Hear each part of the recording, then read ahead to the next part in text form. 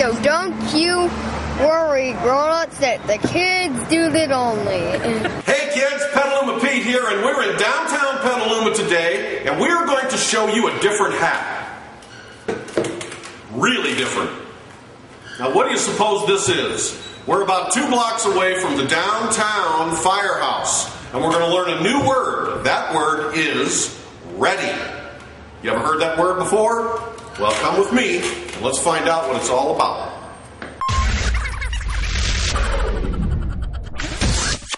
Now, ready, kids, is a word that means completely prepared or in fit condition for immediate action or use. Such is the case with the downtown Petaluma Firehouse, kids, and we thought it might be fun to show you how a fire engine is more than just a big red truck that pumps water. It's also the biggest toolbox you will ever see. So our firefighters will have what they need in any emergency, making them ready for anything. Now, no old firehouse is complete without a pole to slide down, kids, and this one is no exception as our new friends lead us to what they call the apparatus floor.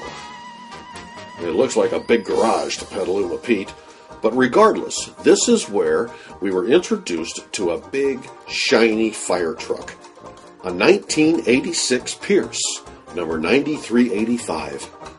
This was the frontline engine up to about 2 years ago when it went into reserve because the new engines have computer chips. You know, they say the average life of a fire engine is 15 years. Old number 9385 here lasted 22 years, and it's the only one that has a walk-through pump panel. But that's a subject for another video, kids, because we are here to show you fire engines are also the biggest toolboxes in captivity. These guys actually call this their toolbox because they need to have everything on the truck and assume there is nothing where the emergency is to help them help you.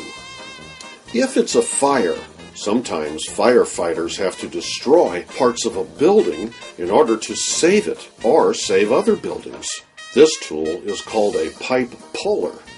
They use it to pull down pipes and ceilings and walls or anything else they need to get out of their way. This is a Johnson bar, named after a New York firefighter who invented it. And this is a Halligan, a forcible entry tool that was designed to break locks and force doors open, named after another New York firefighter.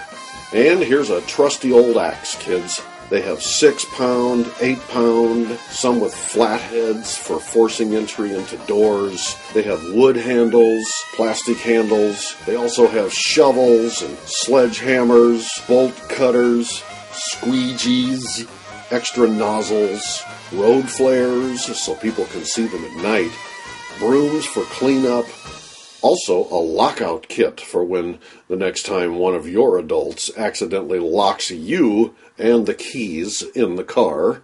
And they call this the engineer compartment, kids. This is where they keep their spanner wrenches. Spanner wrenches are used to tighten or loosen hose caps, and hose caps connect the water hoses to the side of the truck. This toolbox holds other toolboxes with tools you see around the house, like screwdrivers and hammers and cables for night lights. And this is called a Circle D light. Circle D lights are used outside and inside during the fire and for investigations after the fire. They also carry chainsaws, so they will be ready when they need to cut holes in the roofs to let out smoke and gain access to attics from the outside. Here's another toolbox they call the medical compartment, kids. This is where they keep a heart monitor, the same kind that they keep in their ambulances. Or I guess that could be their ambuli. This electronic device can be used to restart your adult's heart after they realize they forgot to check the batteries in your home fire detectors. And look at this, kids. It's a medication road box. This box is just one more tool, and it holds things like saltwater IVs, bee sting allergy medicine, pain medicine, nitroglycerin for heart patients, the same nitroglycerin they use in dynamite, and they actually have 2 medication boxes, an orange one for adults and a black pediatric box for kids only. But wait, there's more. Here's a river rescue and rope rescue compartment, kids, with a personal flotation device, complete with a whistle and a knife to cut rope if they have to, and my favorite, a personal beacon that flashes on and off so the rescuer can see where the rescue is taking place in the water at nighttime, because they also have a boat. That's what I call ready, kids. And you know what else? When firefighters go into a burning building, they can't breathe the air, so they also carry something that pushes a whole room full of air down into one of these small cylinders. These are self-contained breathing apparatuses. Or in this case, I guess, apparati. We were told that fire can get hot enough to burn concrete, even metal, kids. So they also carry different types of fire extinguishers for different types of fires. And if that isn't ready, I don't know what is. Here's another medical compartment with what they call a red bag. This is an airway bag.